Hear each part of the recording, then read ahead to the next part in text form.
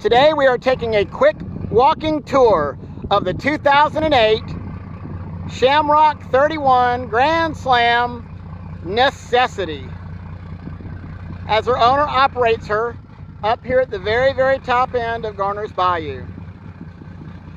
Boat has had everything done to her, from the decks to the wiring to the stringers to the cockpit covers to the isinglass to the electronics, even the Iveco Fiat diesel engines with only 369 hours.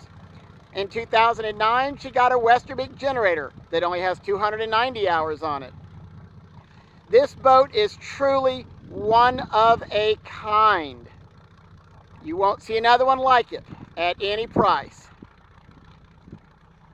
Everything works. Owner is just not fishing anymore. As you can see, she has those classic Shamrock lines. Awesome diesel power.